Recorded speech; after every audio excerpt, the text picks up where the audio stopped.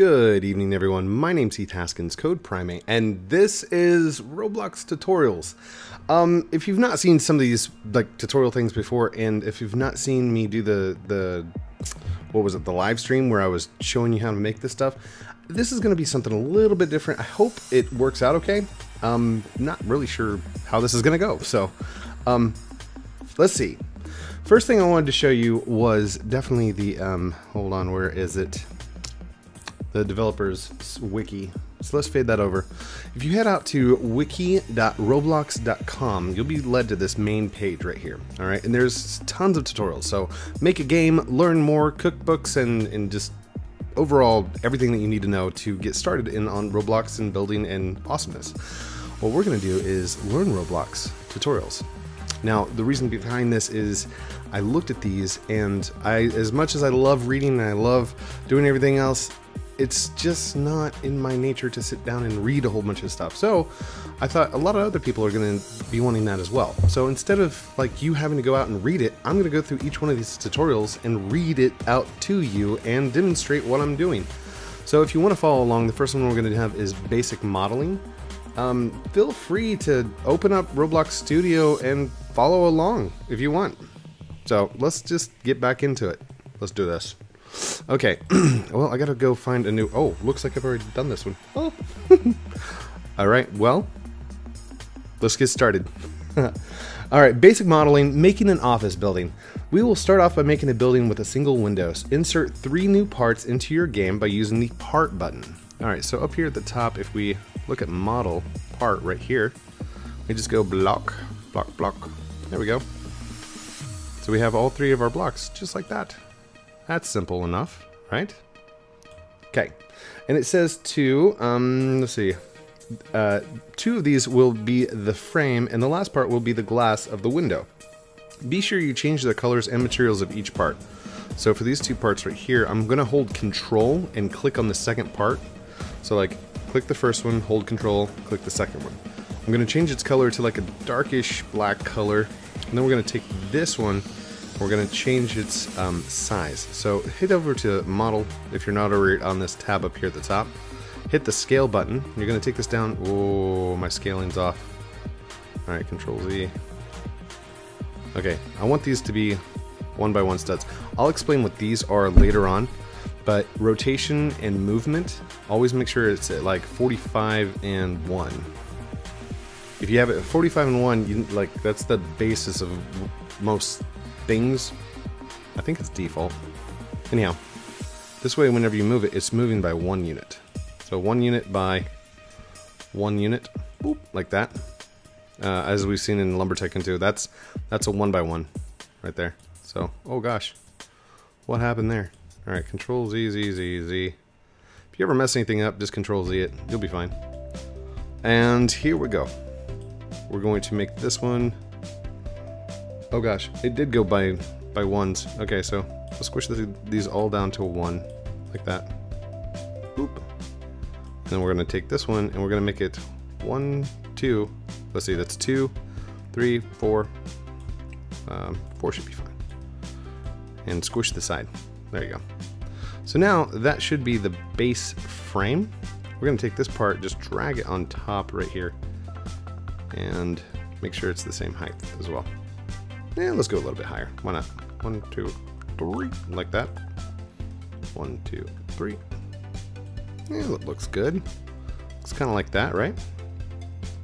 The way I'm moving around is I hold on to the right mouse key. That allows you to look around inside this 3-dimensional area. And then you use WASD to actually fly around. So W is forward, S is back, A is left, D is right. Q, hold on. Yep, Q goes down, E goes up. So you need to go up and down. Sweet. Alright, well let's make this transparent a little bit. The way you do that is select it. Oh, let's change its color as well. Couldn't do a nice blue color. Not that blue. Let's change it to like a... That's good. That's fine. And then come over here, and you're going to look for transparency inside properties. If you don't see properties, just right click on the part and go down to properties. Maybe. No, you don't. Dude. Wrong programming language. Okay, come over here to view and then find the properties window, which should already be selected. Output command. Oh, this is horrible. Oh, the big button on the far left code that says properties on it. Make sure you click that right there. Okay, over here, make sure you have your part selected. Find transparency, and you're gonna go 0.55. It's gonna make it where you can actually see through it. The reason you do 0.55 is transparency is anywhere from 0 to 1. 0 would be 0%, 1 would be 100%. So right now it's 55% transparent, or 0.55 transparency. So I hope that's explaining a little bit. Next, we will make the glass see-through in the properties window. Oh, that's what I just did. I explained that to him. Find the property called transparency and set it to 0.5. Well, I did 0.55, so that's fine. We need more than one window for our building. So instead of creating a new one from scratch, though, let's copy the one that we have by clicking and dragging all the parts on the window and then using the copy and paste button to make copies of it. Place each copy next to the original. So, drag, drop. Alright, and there should be a copy and paste button somewhere. I don't see. Oh, copy. And then, where's the paste? Like that. We're just going to move this. Just like that. Now, instead of doing it again, I'm going to grab both of these and do another copy. Another paste. And voila. Just like that. And that's starting to make a little pattern of an office building. See that? It's so pretty. Okay. Something else is, instead of using that copy paste, you can use Control C and Control V. Copy and paste. Control C is to copy, Control V is to paste. Now that's too much. So let's follow the instructions. Sorry, I was going to read these out loud to you guys. You can also use the duplicate button to make copies of your selections. Paste several windows and arrange them in a line. Perfect. Select the entire row of windows, copy and paste it, and place it on top of the first row. Repeat until you have several rows stacked together. So that's fine. Copy, paste, and then... Okay, that did not... There we go. So there's two different ways that you can move this. Since we're on the model selection and we have move selected, we can grab these arrows like that and move them individually and through things. Or we can grab a portion of the model itself and it allows us to like place it like if we were placing something inside lumber or against something. And it does line up fairly nicely, so just do that. I'm gonna do that one more time because I only want whoopsies. Control Z. Alright, Control V. There we go. One more time. I only went 3-story building this time. We did a big one last time, but that's okay. Once we have several rows stacked together, select the entire stack of windows, copy and paste, and rotate it by 90 degrees. Move your copy so that it fits next to the first stack of windows. Now what they're talking about here is taking this whole thing, copy, Control C, Control V, move that on out over here, and now on the rotate, click rotate button right there, and find the green, which is the Y axis.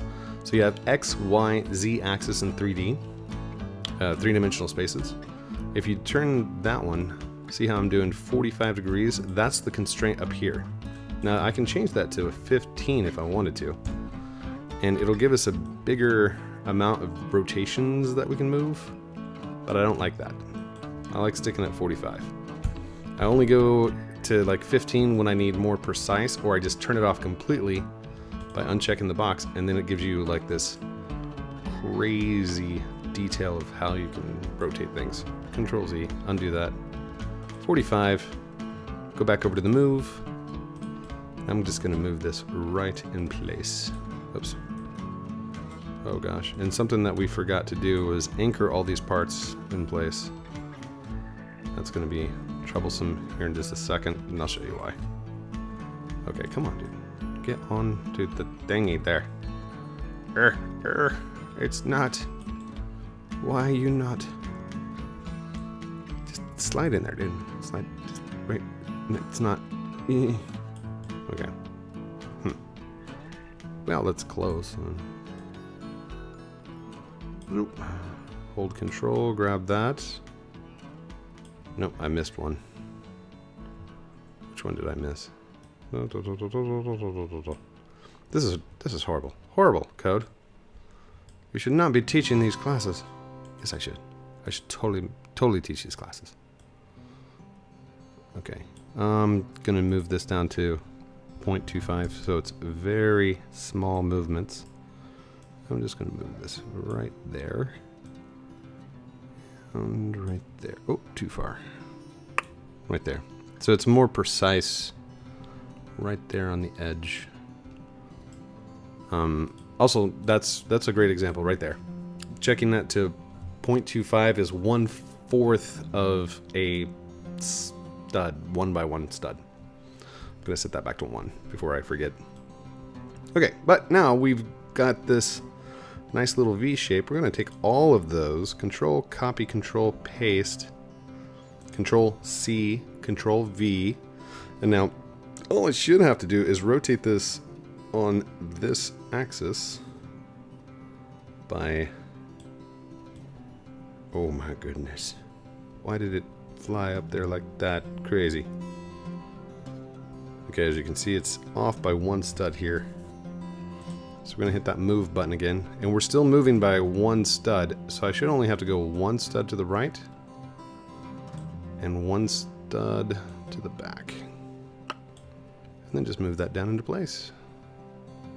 Perfect. Although we are now crossing into our second building. No code. All right, can we move this whole thing out of the way? Yeah, there we go. Perfect. I knew I did something right last time. I modeled it.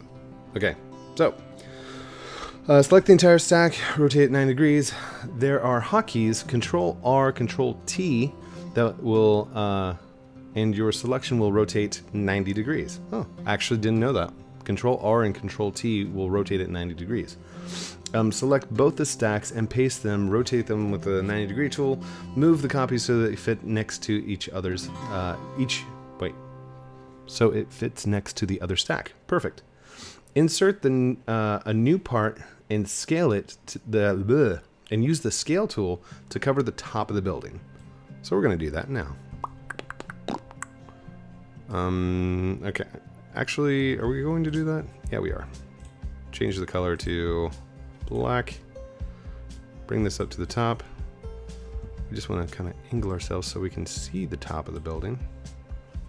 Actually, here. I'm going to drag this and then put it on top like that in one corner. Perfect. Scale. Let's just scale this out. Good. Scale it out this direction. Perfect. And there you have it. So, a couple of things that the tutorial doesn't tell you. These parts are not anchored. So if we were to play this right now, all these parts are going to fall down.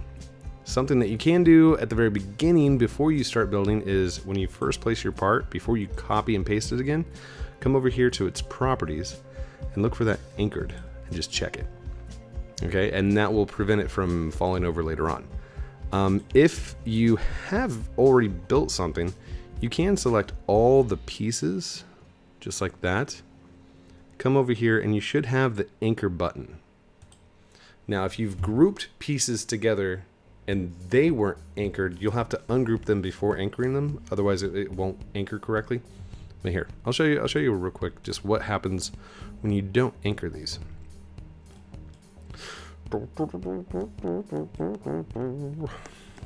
Okay. By the way, whoa, you can hold shift in my Code Primate Labs. We did that on live stream.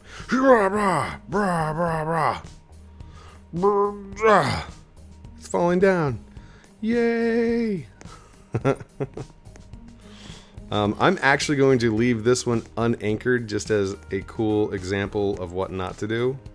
So if you wanted to go into the world and see the unanchored building, if it's already fallen down, then I mean somebody's already knocked it down for you. So, actually, no, I can't do that. I can't leave it unanchored. Oh goodness.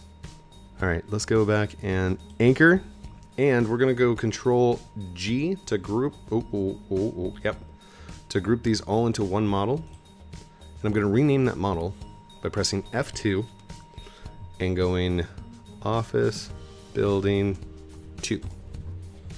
And there you have it. Thank you everyone for watching this tutorial. There's going to be a lot more to come, and hopefully they will go much smoother than the very first one. Each one of the tutorials should be in order. I'm going to make a huge playlist for you guys, and hopefully you enjoyed. Alright, love you guys very much. Don't forget to like, comment, subscribe down below. Do all those cool things I'm supposed to call out at the end of the video. Those are just called call to actions. Love you. Bye.